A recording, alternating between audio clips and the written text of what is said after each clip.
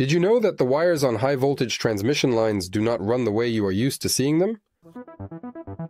And this is how they twist in space, like in a rope. Why does this happen? Why is it necessary? And who even came up with this nonsense? It turns out it's all quite simple, guys. Look, if we take a cross-section of a high voltage transmission line, we will see that the three-phase wires are arranged in the following way. Either in a triangle or in a row, left, right, top, or three in a row. In this case, note that the mutual arrangement of the wires relative to each other gives different values of capacitance and inductance between the wires. The significance of this longitudinal inductance and transverse capacitance is also relative to the ground. If the wires are positioned differently, then they have different distances relative to the ground. Is that correct? The upper wire is further from the ground, resulting in lower capacitance relative to the ground. However, all these capacitances ultimately affect the reactive resistance of the entire phase. Reactive resistance affects voltage. If we do nothing and let the wires on the high voltage transmission line go to the consumer just as they came out, we will get different voltages across different phases. To prevent this from happening, transposition was devised. What is transposition?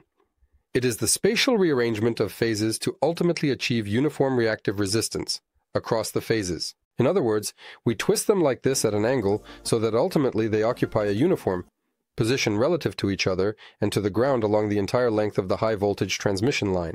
It's quite simple. We need to twist them at a certain number of supports. Since we have three wires, when the length of the LED exceeds 100 kilometers, transposition is applied, and it would naturally make sense to divide the LED into three sections and to flip these wires in each third. Then each wire will traverse the entire high voltage transmission line in the same spatial positions as all the others.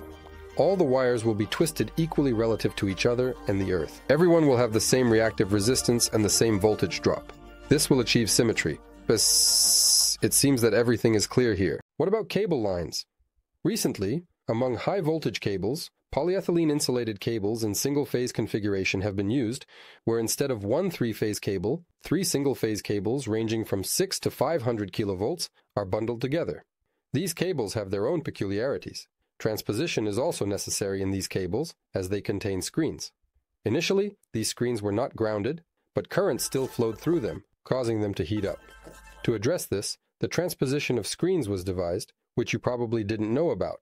Transposition wells and transposition boxes are arranged at specific intervals, approximately every 1/3 of the cable line. Sleeves are installed, and a tap is made from both sides of the sleeve from the screen, and these screens are transposed with each other. That is, the screen of one conductor is connected to the screen of another conductor. Thus, designers, according to calculations, attempt to balance the currents, compensate for the currents in the screens, and minimize them.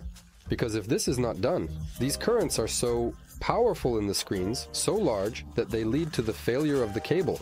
The cable simply melts from the currents in the screens. Now you know the purpose of transposition in both overhead and cable high voltage transmission lines.